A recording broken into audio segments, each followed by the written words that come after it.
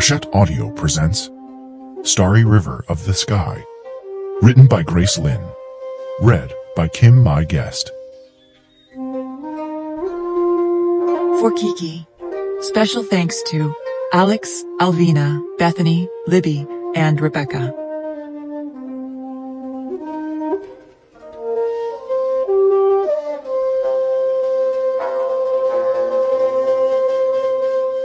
Chapter 1. Randy was not sure how long the moon had been missing. He knew only that for weeks the wind seemed to be whimpering, as if the sky were suffering. At first, he had thought the moans were his own, because his whole body ached from hiding in the merchant's moving cart. However, it was when the cart had stopped for the evening, when the bumping and knocking had ended, that the groans began. The sky had moaned and cried for many nights before Randy finally dared to peek out. When he heard the donkey being led away and the nighttime wails beginning again, Randy crawled from behind the gangs of wine, huge pottery vessels as big as he was, and poked out his head from the covered cart. Yet when he looked up into the sky, he saw nothing. The stars had dimmed to little more than faded shadows, and the mournful noises echoed in the blackness. It was then that Randy realized the moon was missing. He thought it would appear the next night, or the night after. Randy was sure the moon would return, as it always had, glowing as if it were cut from the sky with a pair of sharp scissors. But it did not. Every evening, after the merchant had left, Randy crept from the stifling, sticky cart into the fresh night air and peeked up. And every time, the starry river of the sky was empty. "You must have wine," a voice said. The merchant. In the cart, Randy froze. Another moonless night had passed, and the darkness inside the covered cart had thinned with the morning's arrival. The hitching of the donkey had jerked Randy awake, his head knocking against one of the clay vats, but it was the sound of voices that alarmed him. "It is the day of 5 poisons. I can sell you a gang," the smooth voice of the merchant said. "I own an inn, not a tavern," another voice replied. "I don't need a gang of wine. That is too much." "Ah, but having some wine stocked does not make your place a tavern," the merchant replied. "You offer tea and food in the dining room of your inn, do you not? Offer wine as well, and your guests will gladly pay." "I just need enough wine to protect us from the noxious animals," the innkeeper said. "For me to drink and to write the weighing symbol on my daughter's forehead. 1 jug will be fine." "But it is the famous sun wine," the merchant said, "and I can give you a very good deal." "Sun wine?" the innkeeper said. Randy could hear the hesitation. "Don't buy any," Randy begged silently, trying to quiet his thumping heart. "Don't open the cart." "I can sell it in the city for a high price, but it has been so hot that I'm afraid the wine may spoil before I get there," the merchant continued. "You can see I've even had to cover my cart. It's better for me to sell you some now. We can include my last night's lodging in the cost." As noiselessly as possible, Randy scrambled to the back of the cart, while the men outside agreed on a price. Randy squeezed between the 2 gangs, farthest from the opening, the huge clay containers compressing him like meat in a dumpling. The cart opened, and Randy clasped his bag close to him, feeling the hardness of his rice bowl through the cloth. The merchant and the innkeeper struggled to remove a gang, rocking the cart back and forth. Randy scarcely breathed, and the men grunted as they pushed and shoved. Neither noticed the small figure well hidden in the shadows of the remaining gangs. With a rude curse from the merchant, the vat finally dropped safely to the ground with a thud. Both men leaned against the cart, and the sun glinted from the back of the merchant's bald, perspiring head. As the innkeeper sighed from the exertion, Randy slowly let out his breath. Safe, Randy thought, as he listened to the men finish their deal. He closed his eyes in relief. "What's that?" the innkeeper said. Rendy's eyes flew open. Hands and arms reached toward him, grabbing and pulling. He squirmed and struggled, but there was no escape. Rendy was roughly dragged out of the cart, and soon he was staggering and squinting in the bright daylight. "A stowaway," the merchant growled, his friendly manner disappearing. The merchant was wiry and sun-brown, and his hands were as strong as iron chains. One hand clamped the back of Rendy's neck in a relentless grip, while the other rose to strike him with a vicious blow. Rendy cringed, but the innkeeper grabbed the merchant's arm before it struck. "He's just a boy," said the innkeeper, who was shaped a bit like a jug of wine himself. "He doesn't look much older than my daughter." "You can have him then," the merchant said with an unkind laugh. He shoved Rendy to the ground. As Rendy coughed up dust, and the innkeeper helped him to his feet, the merchant quickly closed the cart, climbed into the driver's seat, and grabbed the reins of the donkey. "Didn't you say your son left?" he mocked. "Take this one. He's included with the wine." "But," the innkeeper said as the wheels of the cart spit dust at him. "But—" Swiftly, the merchant drove away, deaf to the innkeeper's stammers. The innkeeper gaped from the cart to the boy, and then the cart again. The boy clung to his cloth bag, and the cart blurred in the distance. The innkeeper stared blankly at it, and when the merchant and his cart finally disappeared into the flat line of the horizon, Master Chow, the innkeeper, was still staring. Chapter 2. Rendy's muscles were as soft as uncooked tofu, and his face as friendly as an angry tiger. But Master Chow said finally, "I do need someone to help with the chores at the inn." "A chore boy?" Rendy scowled with scorn. But then he saw the long, wide, empty road in front of him, and the dust from the merchant's cart floating in the air like a fading ghost. The grass was yellow and withering, and a quick scan around showed, besides the shabby inn, a handful of broken-down stone houses. "There's nothing here," Rendy thought with shock. "Where am I?" "What kind of chores?" Rendy said, forcing the words from his mouth. He would stay for now, he told himself, but just for now.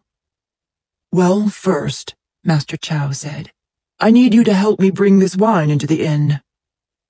Rendy was not much help moving the wine. He could not get his puny arms around the gang, much less lift it. Master Chow grunted and huffed and panted, and had only succeeded in moving the wine a few feet, when Rendy said, "If we put it on its side, we could roll it." Master Chow stopped and said, "What is your name?" "Rendy." "Well, Rendy," Master Chow said, "that is a good idea." Rendy's dark frown lightened. They tilted the gang and slowly rolled it into the inn, the hot sun burning their necks.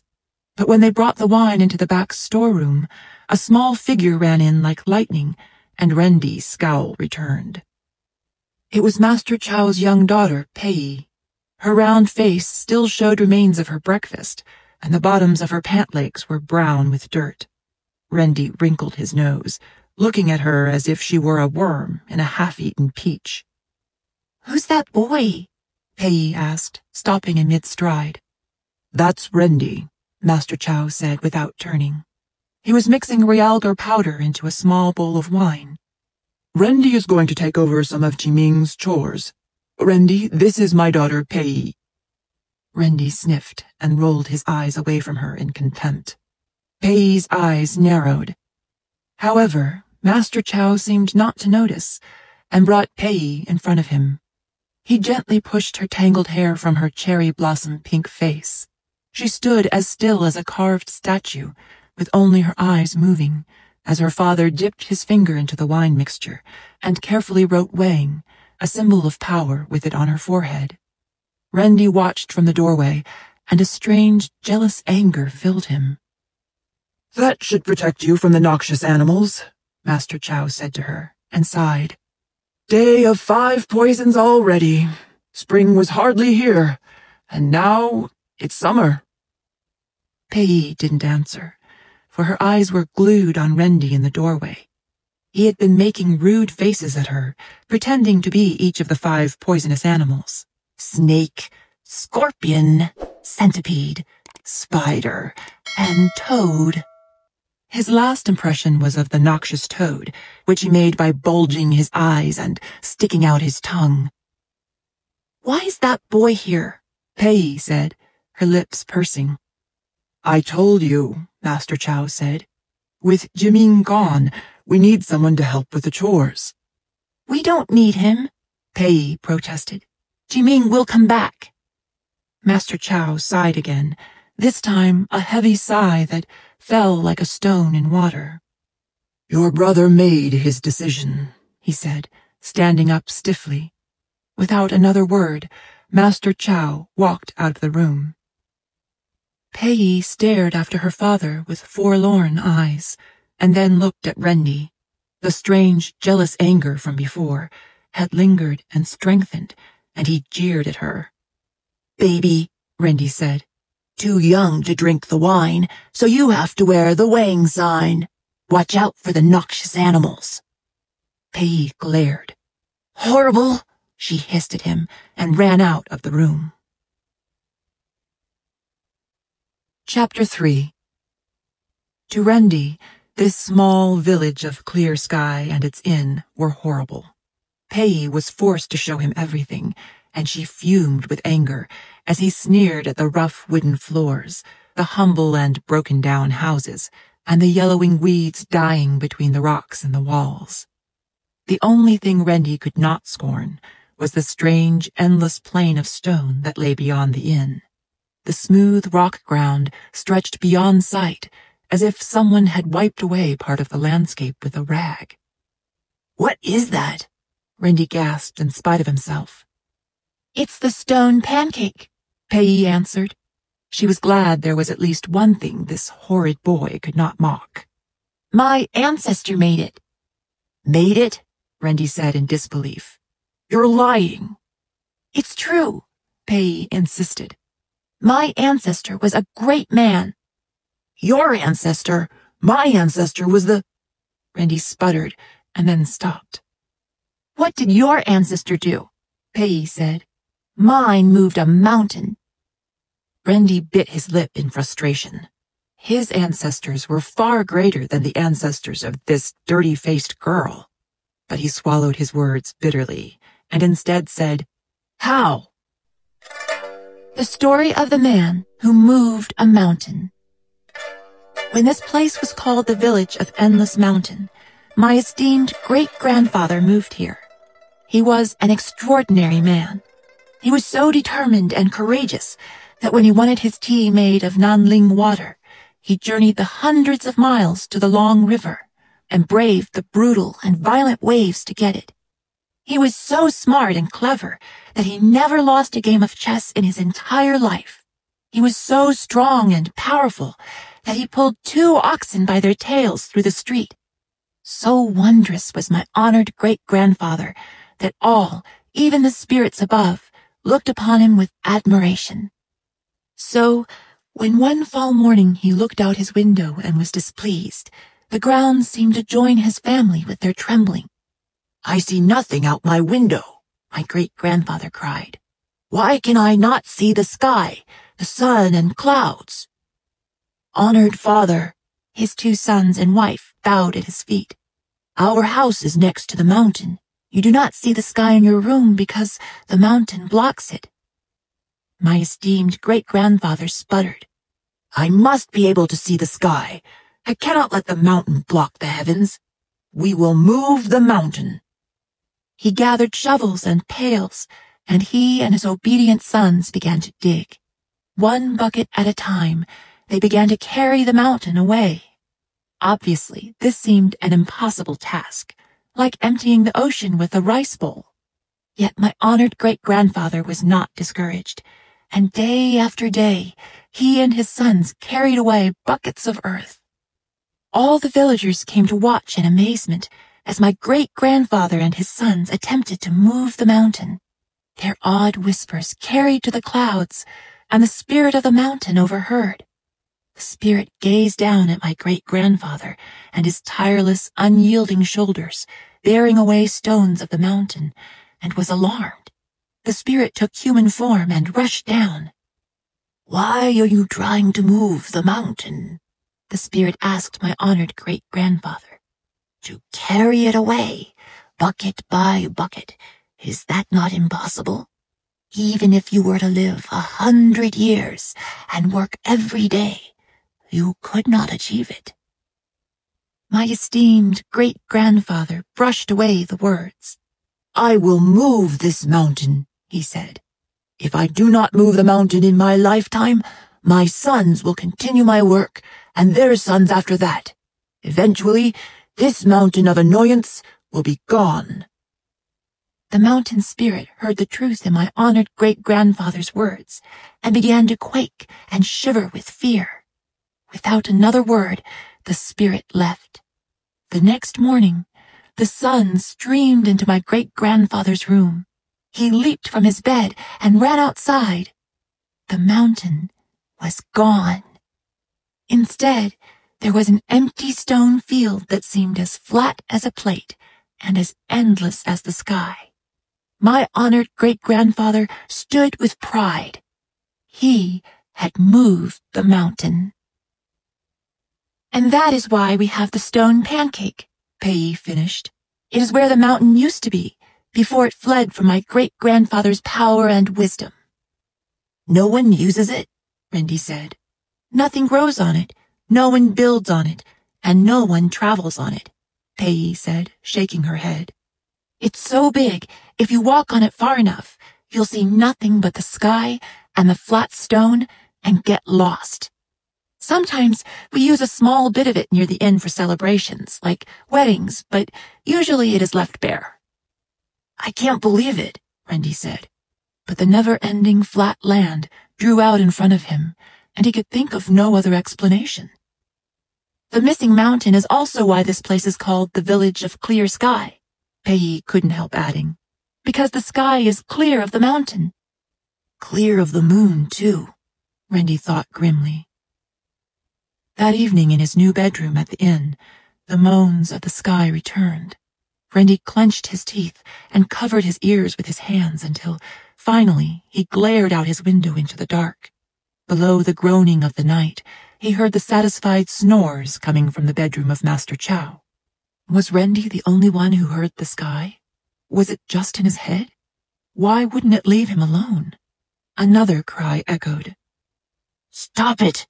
Rendi whispered fiercely into the moonless sky. "I'm not going to listen to your whining anymore." But the night just gave a mournful noise in answer, and Rendi scowled. He would forget about the sobbing sky, the missing moon, everything. He would forget it all.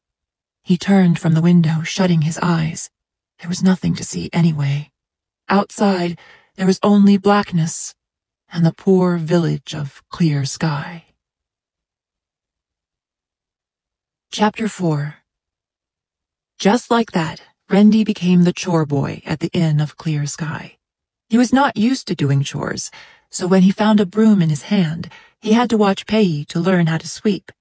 He watched her so closely as she washed and dusted that she was convinced he was mocking her and said in annoyance, "Go clean that room by yourself." As he left, Pei added, "Do a good job. It's the best room in the inn." Just by her tone, Rendi could tell that the room was a point of pride. Instead of plain wood, the couch bed in this room was carved with ribbon-tailed birds and plum blossoms. There was a matching table, and the warm-colored wood shone as if it had just been dipped in honey. Silk scrolls hung on the wall, and lacquered painted gourds stood as vases. Rendi sneered.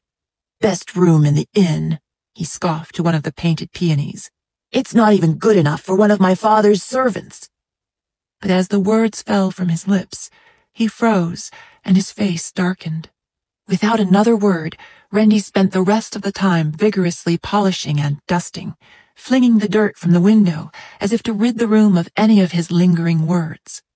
When he finished, the room was spotless, and even Pei could not find any fault with it. Wasted work, though, Rendi often thought.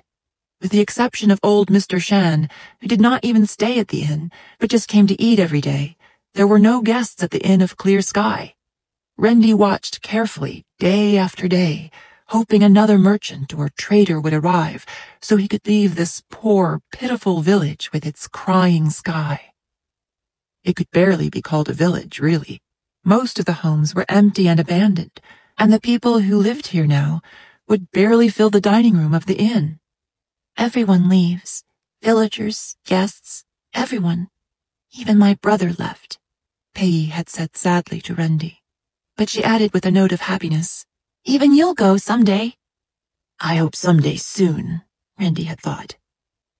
But it was not to be today. In the morning, Rendy awoke to the strident crow of the neighbor's rooster and looked out the window. As he expected, the hot sun shone brightly on the undisturbed yard, and there was not a horse or hoofprint visible. Rendy sighed and washed his face. Perhaps tomorrow a guest would come. A guest with a cart he could crawl into. "You're late," Master Chow said, as Rendy and Pei walked down the stairs. "We have a new guest." "A new guest?" Pei said in surprise. Rendy was also surprised. The sky's moaning had kept him awake most of the night, and he had heard no one arrive. "Did he come in the night?" "No," Master Chow said. "Arrived early this morning, alone, on foot, and paid for a room for a whole month. She said she may stay longer." "She?" Rendy said. The word spurted from him in surprise. It was unheard of for a woman to be staying alone at an inn, much less one who came on foot and stayed for longer than a night. "Yes," Master Chow said, "and she wants her breakfast brought to her room. Make sure you ask her if she wants all her meals there." "What is she doing here?" Pei asked. "And for so long?" "That's not our business," Master Chow said, quickly shaking his head at Pei. "She paid for her room and meals. That is all that concerns us." Pei looked at Rendy, but he did not return her gaze. He hoped he looked bored and uninterested, even though inside he was as curious as she was. Chapter 5. "I'll help you bring up the breakfast," Pei said to Rendy. He wasn't fooled. He knew she just wanted to peek at their new mysterious guest. But he said nothing and handed her the covered cup of tea. The new female guest was standing at the window in the finest room of the inn, the same window Rendy had flung dust out of. Her back was toward them, and she stood against the yellow sunlight. The darkness of her silhouette reminded Rendy of the moonless sky that cried at him at night. "Your breakfast," Rendy said. "Madam Chang," the woman said. Her serene voice seemed out of place in the hot room, already baking in the summer sun. "Tell me," Madam Chang said without turning, "what did you name the stone field where the mountain was?" "The stone pancake," Pei said, pleased that this new guest already knew the story. "It was my ancestor who moved the mountain." "Really?" Madam Chang said, and she turned and looked at them. Rendy and Pei gaped. Madam Chang did not look like any woman Rendy had ever seen before. She was not like the painted ladies of the court, who giggled and swayed like flowers as the wind blew. Nor did she resemble a broad-shouldered peasant woman, thick and browned by the sun. Her features were fine and smooth, as if she had been carved from ivory, and the light in her eyes made them shine like stars. She stood with the elegance of a willow tree, and even though she wore the cotton robes of a commoner, both Rendy and Pei felt as if they should kowtow before her. Pei's eyes were as large as lychees, and it took a moment before Rendy realized that they were both staring. "Master Chow would like to know if you want all your meals brought to you in your room," Rendy said. "It's cooler in the dining room," Pei said, and then with an attempt at a grown-up air, "But it's hot everywhere these days." "Yes, it is," Madam Chang agreed with a smile. "But at least it's not as hot as when there were 6 suns in the sky." "6 suns?" Pei asked. "You don't know the story?" Madam Chang asked, looking from Pei to Rendy. Both shook their heads. The Story of the Six Suns. Long ago, so long that only the sky, mountains, and water can truly remember, 6 suns appeared in the sky. These 6 suns caused great suffering and devastation to the earth. Rain boiled away before ever touching the ground. The trees and plants withered, leaving behind only the scorched earth burned and brown. All the villagers were forced to live like worms, crowding into an ancient dark hole in one of the hills. As they began to starve, they also began to despair. But then a rumor began to murmur at night, perhaps sent by the spirit of the mountain above. "The one marked with power can save you," it whispered. "The one who bears the mark of power can save you." The people looked at one another in confusion until a man stepped forward. His name was Wang Yi, and he was the strongest, bravest, and quickest of all men. He had already done many great deeds. They said he had tamed the flooding water serpent with just the fierceness of his eyes, and he had killed the single-toothed earth giant with his mighty strength. But more than that, Wang Yi had an unusual scar on his forehead. It looked like the character Wang, a symbol of power. "It must be Wang Yi whom the spirit of the mountain meant," the people said. "The scar is the mark of power." But when Wang Yi stepped on the scorched earth and gazed at the 6 suns, he knew his strength and fierceness would not help. He had to stand in the shade of the mountain, for the ground lit by the suns burned his feet. Everything on earth was suffering. Even the giant tree next to the mountain seemed to be withering. Wang Yi realized that he could not fight the suns.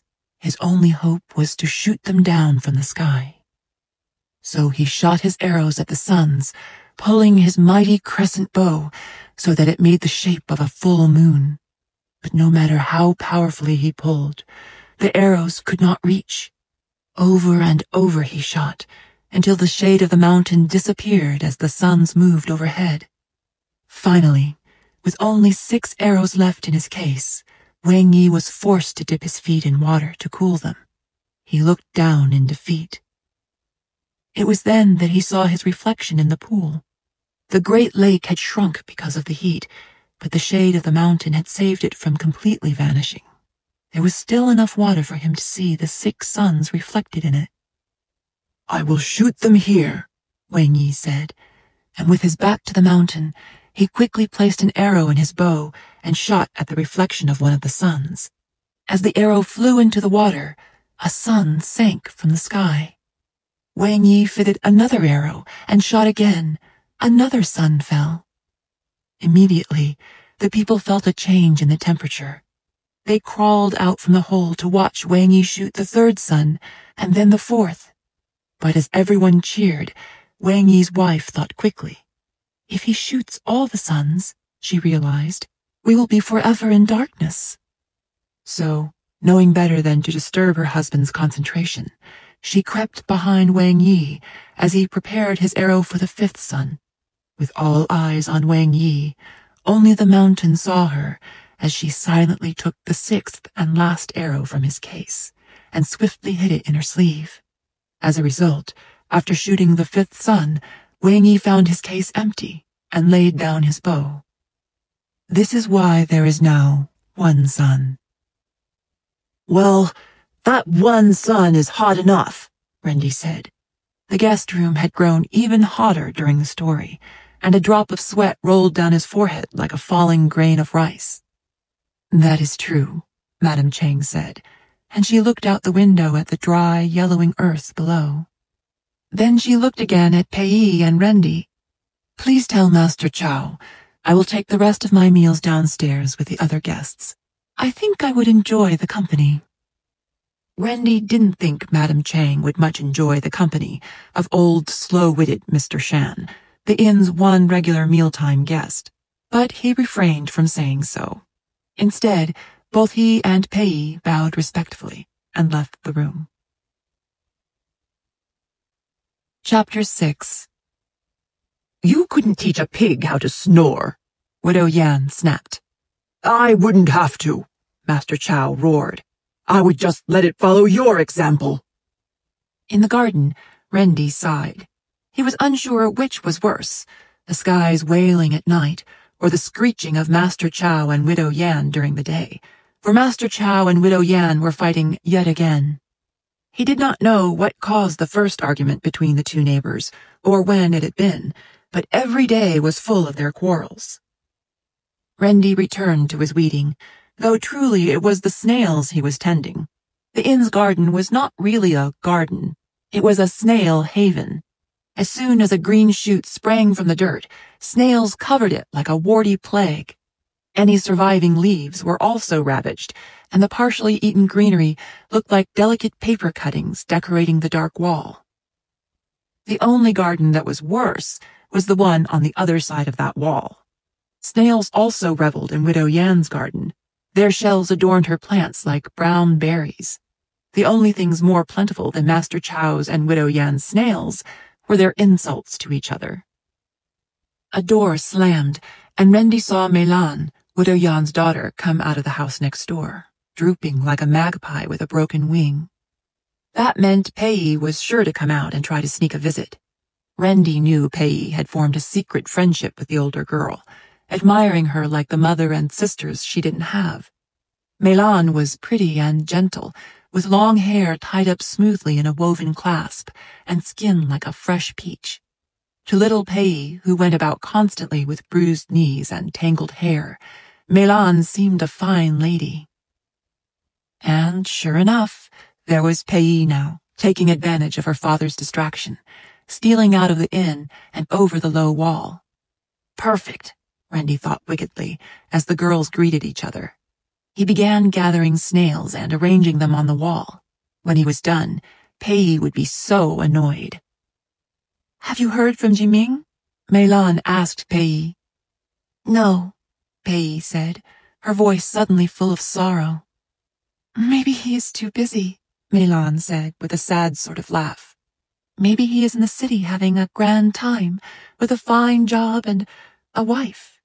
"A wife?" Pei exclaimed. "No, Jiming couldn't get married that fast." "One never knows," Melan said with a shrug. "He wouldn't," Pei almost shouted, and then she said, in a soft voice that made Rendy's ears prickle, and he almost stopped organizing the snails, "He wouldn't have forgotten about you." The older girl said nothing and looked off into the distance, as if searching for the end of the scorched stone plain that stretched before them. Rendy continued to place the snails on the wall. So far, the snails just spelled out Pei. "Melan," Pei said, "could you show me your wedding jewelry again?" Pei's eager eyes made Melan smile. Like a flitting bird, she went into the house, returning with a dark red wooden box, with vases of peonies painted on one side. Sitting down, Melan carefully placed the box on her lap and, with an air of grand formality, threw back the lid. Pei squealed in excitement and pleasure. Rendy was pleased too, for now the snails were saying, "Pei is a—" "This will be for my hair," Melan said, fastening a gilded metal comb, ornamented with flowers made of pearls and jewels, into Pei's hair. The ornaments sparkled with 100 rainbows in the brilliant sun. Melan dangled glittering gold pieces.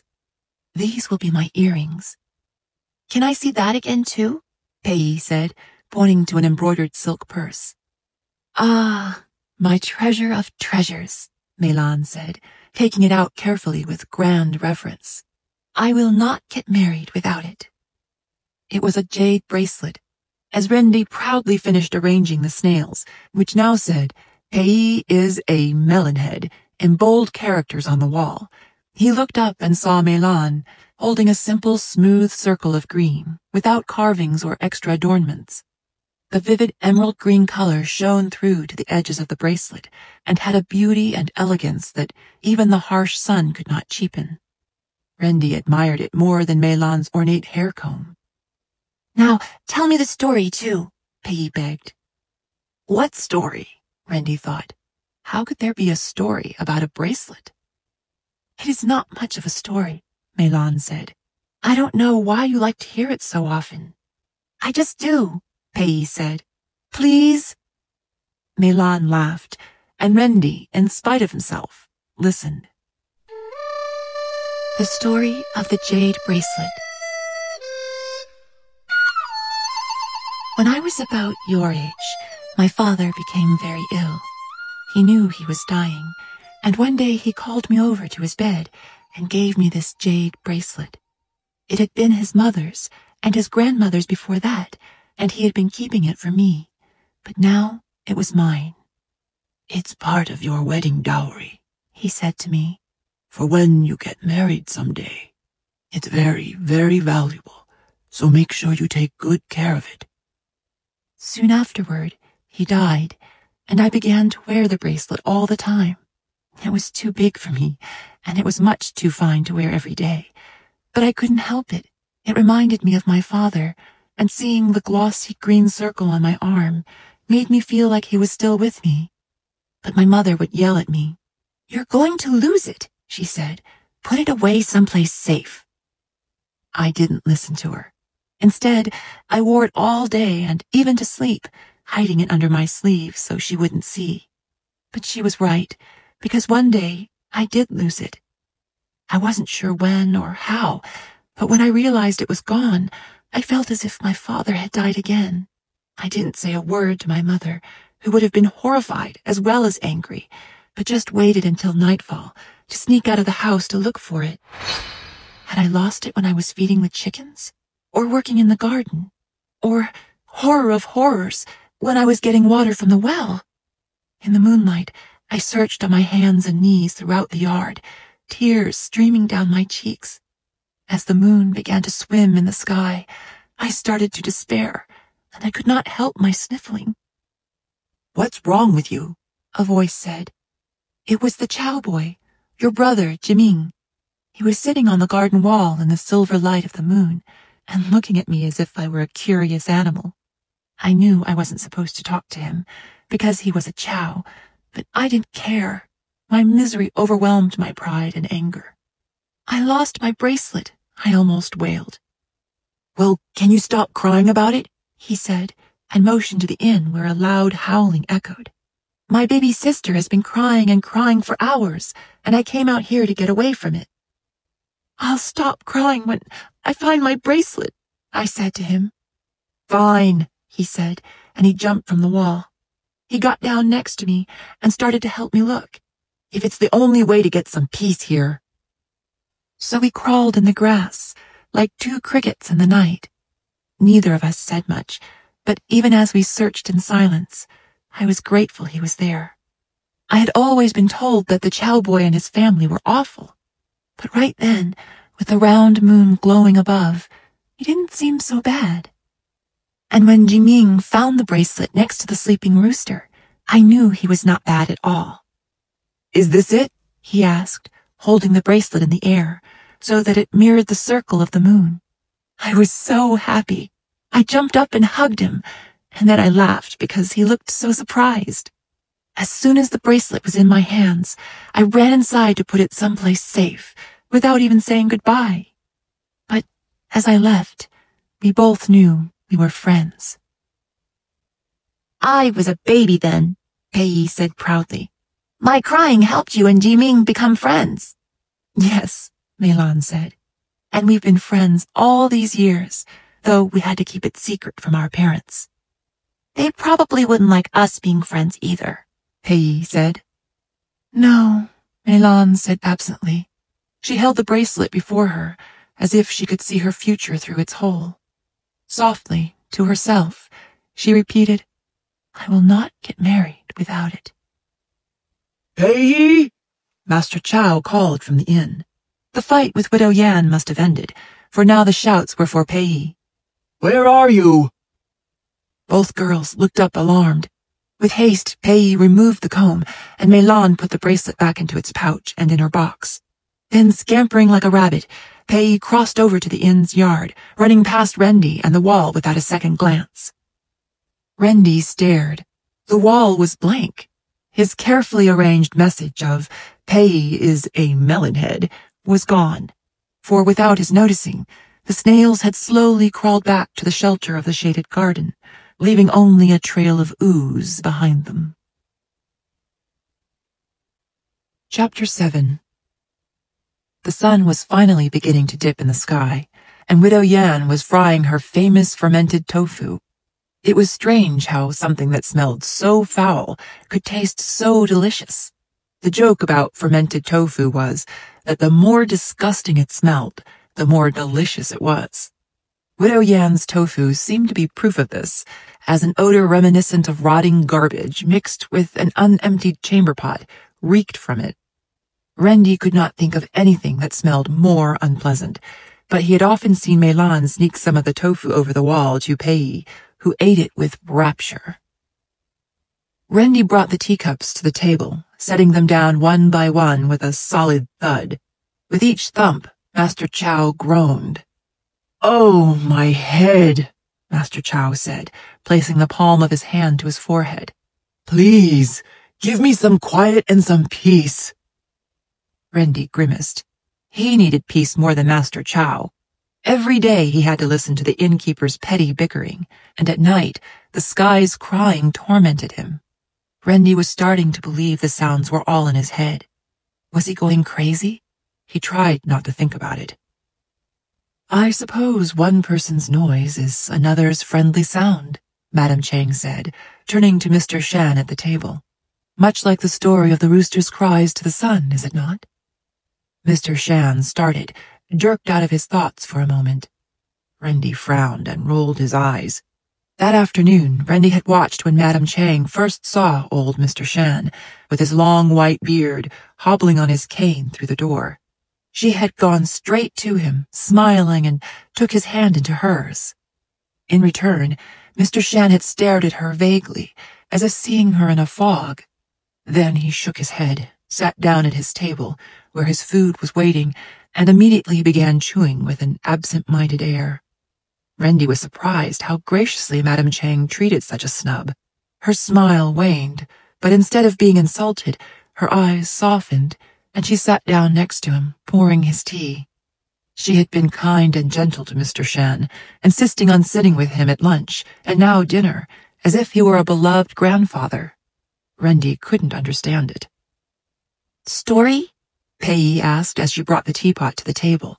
"Like this morning's story about the suns?" "Yes," Madame Chang said to her, but she was looking quietly again at Mr. Shan. "Have the old stories been forgotten already?" Mr. Shan stared back again in his confused way, and said senselessly, "I lost the book." Randy swallowed an annoyed sigh. Mr. Shan was getting more witless every day. "I want to hear it," Pei said. Randy was eager as well, for there had been few tales told in the dull inn of Clear Sky, but he flushed when he saw Madame Chang looking directly at him. "Would you like to hear it?" she asked. Randy tried to shrug indifferently. "I guess so," he said. The Story of the Rooster's Song. After Wang Yi shot down 5 of the 6 suns, the last sun fled from the sky. In fear, it hid inside a tall mountain. Now, instead of boiling and burning, the people had another problem. The moon still floated in the sky, and its light made it possible for the villagers to see dimly, but it was not enough to warm the earth. The villagers huddled together as the plants and trees began to freeze. "The sun must come out," Wang Yi said. Everyone agreed, but what could they do? They went to the mountain where the sun was hiding, and threatened and pleaded and bribed, to no avail. The sun refused to come out. But just as they began to despair, the wind murmured a message. "A friendly call will bring out the sun," the spirit of the mountain whispered. "A friendly call." What did the spirit of the mountain mean? A friendly call? The villagers had tried sweet words and pleasant voices already, and the sun had not budged. It was Wang Yi's wife who understood. "The sun does not consider us friends. It will not answer our call," she said. "We must find something that the sun thinks sounds friendly." First they brought out the cricket, which had a pleasant chirp, but its sound was faint, and the sun could not hear it through the stone of the mountain. So then they brought out the tiger, whose loud, angry roars echoed across the land. But the sound enraged the sun, and it spit fire in annoyance. They decided then to bring out the cow. Its relaxed lows were sure to be calming to the sun, and they were. The sun inside the mountain was lulled by the cow's sound and almost went to sleep. The villagers began to panic. What sound will call out the sun? They asked themselves. What will sound friendly to it? Let us try the rooster, Wang Yi's wife said. The rooster? The others said, dubious. Most found the rooster's voice to be grating and strident. It is loud enough to be heard through the stone, she said, and his voice is not full of anger or leisure. Let us try the rooster. So they brought out the rooster, which gave its loud, triumphant crow.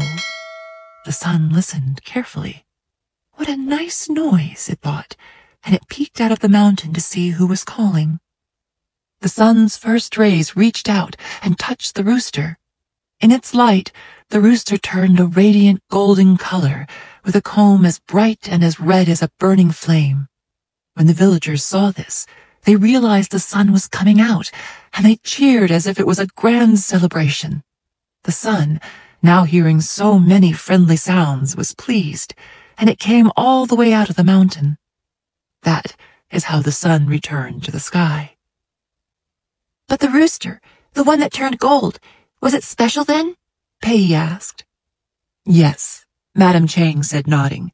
It became the celestial rooster, and it is the sun's friendly companion to this day. And is this why the roosters crow in the morning? Randy couldn't help asking. He was thinking about Widow Yan's rooster, which woke him up every morning just as the night stopped its moaning, and he was able to fall asleep. He disliked that rooster very much. Yes, Madame Chang said, giving him a pleased smile. The roosters are calling out the sun, just like the celestial rooster did a long time ago. A long time ago, Mr. Shan echoed unexpectedly. For a moment, Randy saw a flicker in his eyes, a sharp brightness he had never seen before.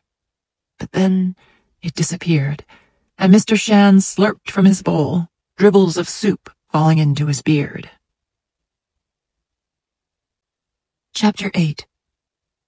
At night, the sky remained moonless, and the mournful sounds, as much as he tried to ignore them, kept Randy awake in his bed.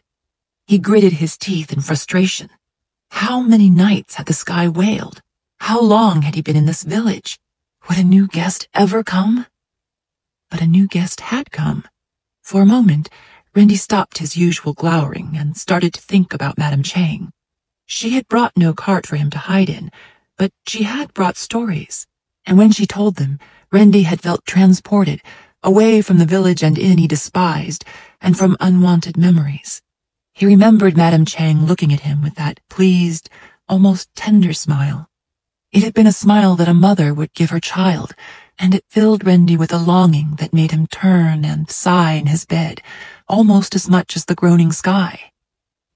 Oh! A muffled whine blended into the howls of the sky, but this moan had no eerie echo and came from right outside Randy's room. He rose from his bed and opened the door to see Pei huddled in the doorway of her room, across the way with a lantern. It's so dark, Pei said. The stars don't really shine, and the moon is gone. Did she hear the wails?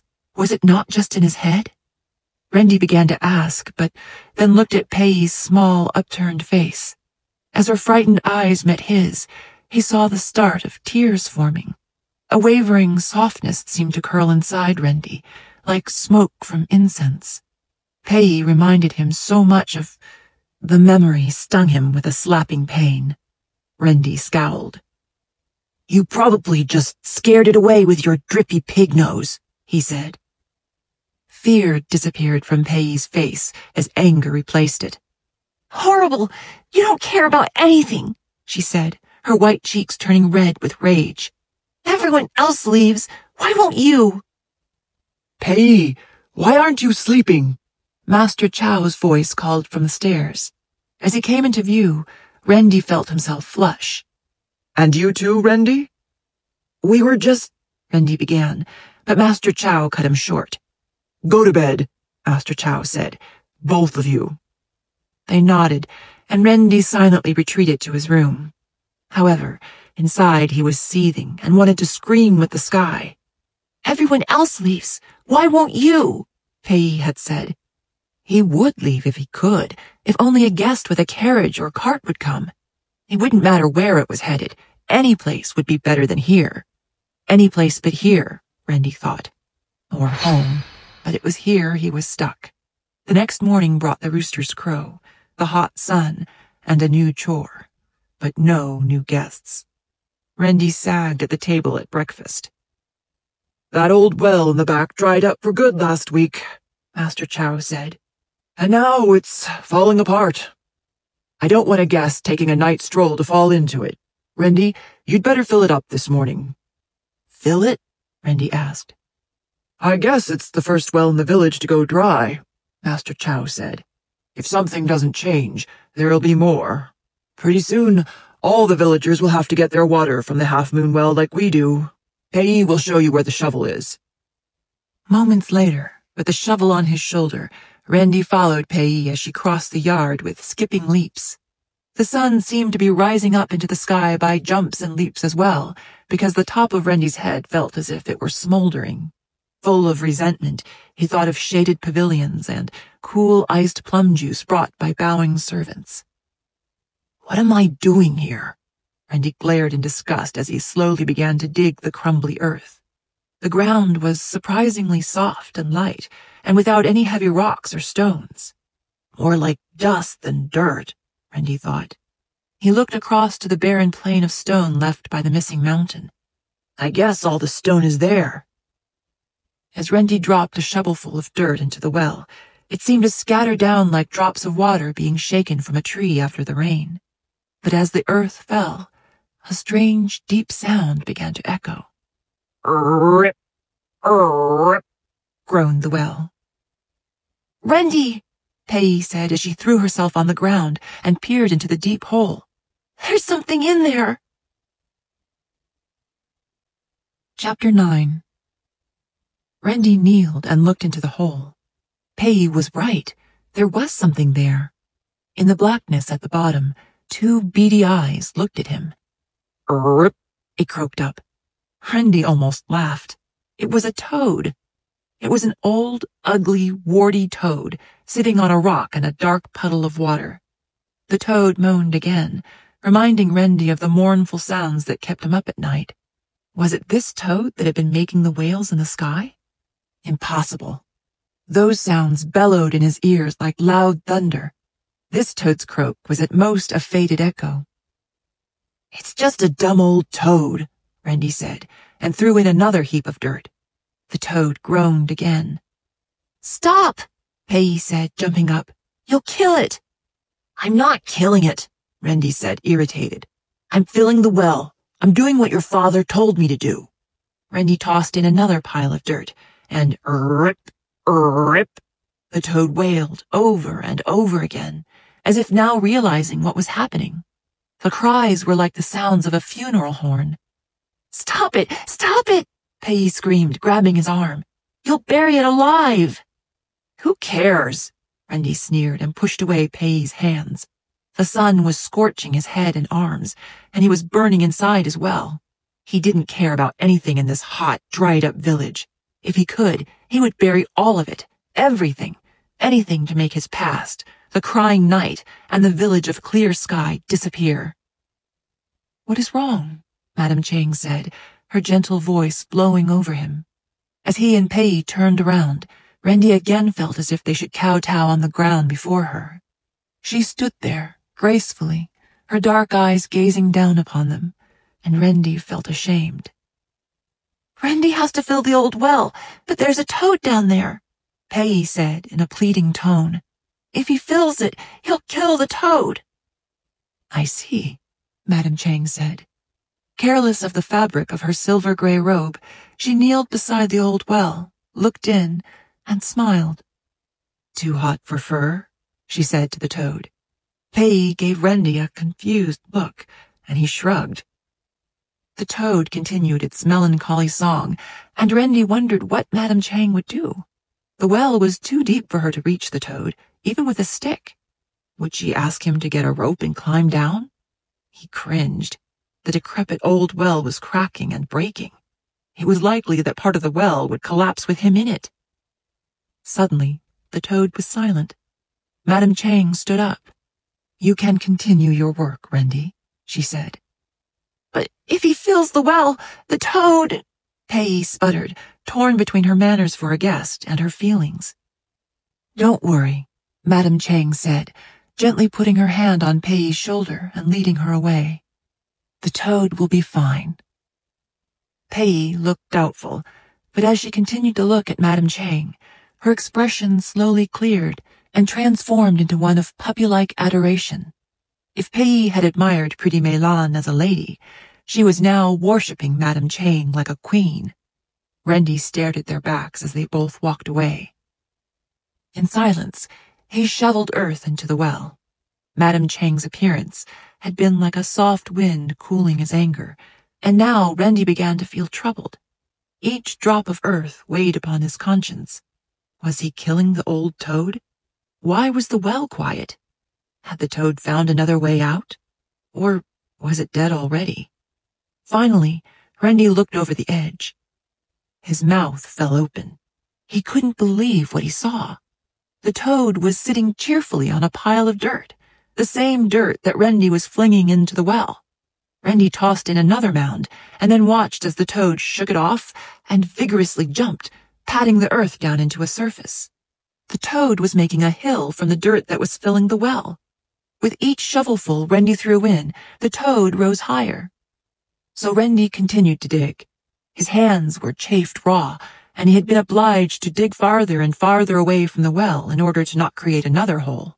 The sun made his head feel as if it were a burning blister, and sweat dripped from his brow like a melting icicle. Finally, the toad was getting closer to the top of the well. Now Rendy could see it sitting attentively on the dirt pile, its brownish-green warts making it look like a piece of rotten wood covered with mushrooms. The toad's black eyes were flashing in eagerness. Just when it was high enough for the toad to see out of the well, it gathered itself like an expectant warrior. With one last shake, the ugly, ancient toad gave a bellowing croak, a war cry, and with a powerful leap, jumped onto solid ground next to Rendy's feet.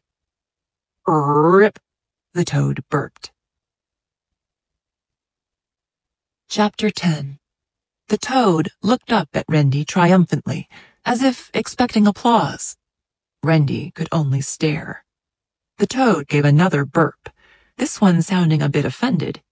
It turned away from Rendy and began to gaze at the stone field.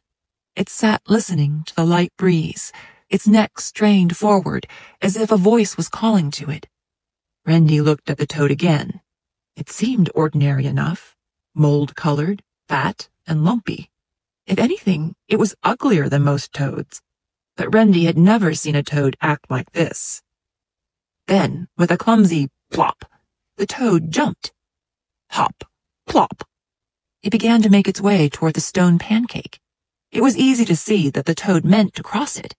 Rendy quickly moved. "Don't go there, you dumb toad," Rendy said, placing the shovel in front of its path. "It's miles of hot stone. You'll just get lost and cooked." The toad made another insulted-sounding croak, but looked again at Rendy as if reconsidering. Rendy felt curious and impressed at the same time.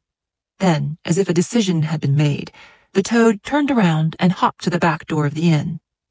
"Rip," the toad said loudly. "Did you want to go in?" Rendy asked. "Rip, rip," the toad said impatiently. "It's lunchtime anyway." Rendy shrugged and opened the door. The toad began to hop into the inn. Rendy couldn't help following, matching his steps to the toad's jumps. Where was it going? He felt as if he were tied to the toad with an invisible thread. The toad turned toward a room Rendy had never entered before. "I don't think you should go in there, Toad," Rendy said. But the toad was not listening.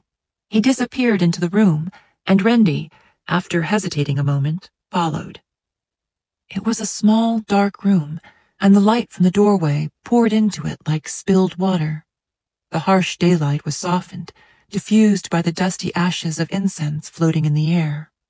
It skimmed gently over the short, narrow table, lined with incense holders and the row of gray slabs of stone that leaned against the wall. The stone tablets were carved with names of dead ancestors and blackened by smoke. This was the Chow family's shrine room. The toad plopped before a tablet and gave a sad, mournful croak, again reminding Rendy of the sad cries he heard from the night sky. Rendy stepped closer and caught his breath as he read the name of Pei's mother. He hadn't really thought about Pei's mother until that moment, he realized, and a sudden guilt filled him. Everyone leaves, Pei had said, and she had meant her mother as well. However, Pei's mother had not only left, but was also never coming back. All that Pei saw of her mother now was a carved name on a cold, dark stone. Rip, the toad said. Rendy saw that the toad was leaving the room. He followed. The toad turned into the hallway, leaping confidently. Rendy felt his amusement returning. Hop, plop, hop, plop. Each jump gave a resolute thud, and the toad continued forward with a determined air. As they got closer to the dining room, Rendy could hear people talking. He's always angry. He doesn't care about anyone except himself. He hasn't ever smiled or laughed or been nice since he's been here, Pei was saying. Never smiled? Madame Chang said thoughtfully. He's too young to be that troubled. Rendy realized they were talking about him and tried to retreat, but it was too late. rip, rip, the toad called loudly, announcing their presence. Everyone turned toward them, and Rendy froze in the entryway. But no one was looking at Rendy. All eyes were on the toad. Despite Master Chow's look of horror, it was gleefully leaping across the floor, making croaking sounds like guffaws of laughter. With a last great joyful spring, the toad bounded into the air and onto Mr. Shan's ragged, unkempt lap.